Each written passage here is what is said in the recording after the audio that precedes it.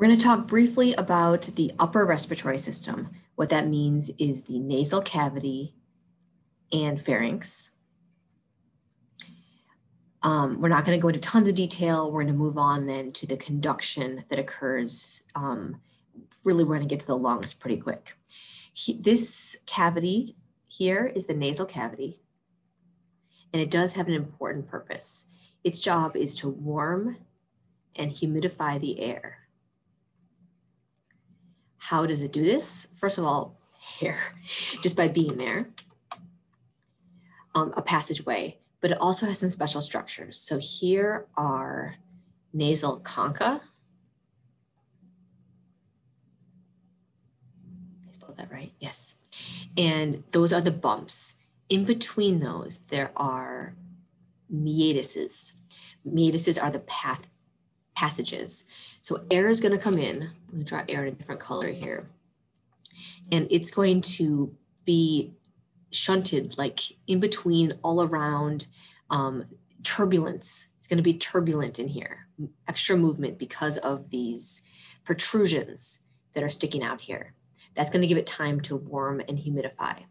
And you know this from breathing in the Wisconsin winter, that breathing in through your nose is going to help your lungs feel a little better than if you are breathing only from your oral cavity. It can make your lungs burn when the air is so cold. Also because of that increasing the humidity. This area is lined with respiratory mucosa. In addition to on top of this whole structure right here, this is the palate. It separates the oral cavity from the nasal cavity.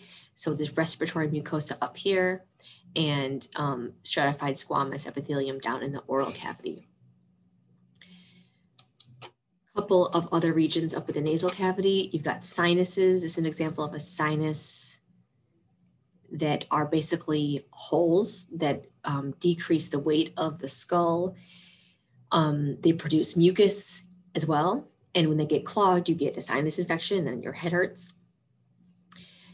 Then I believe we're ready to go down to the pharynx. So this region from back here down to here is pharynx. And there's three subregions to it. There's the that color is bad. The nasopharynx is the most superior. That's going to be respiratory epithelium because it's just a continuation from the nasal cavity. We're going to have an oropharynx. This overlaps with the digestive system. So food coming in from the mouth is going to hit the oropharynx. So we need to have some protection there in terms of our epithelial type. That food would hopefully continue this way and not go into your lungs. And the last region of the pharynx is down here. That is our laryngopharynx, just above the larynx. So we're going to go back to respiratory epithelium before we hit the trachea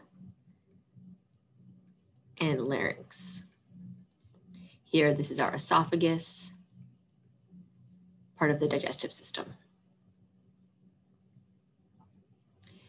The other structure, there's some right here. These are tonsils, play a role in probably immune function. They do play a role in immune function, but not super well understood how important these tonsils are, since if they're removed, people tend to do okay. Learning check. State the tissue type present in each region A through F. You can do it.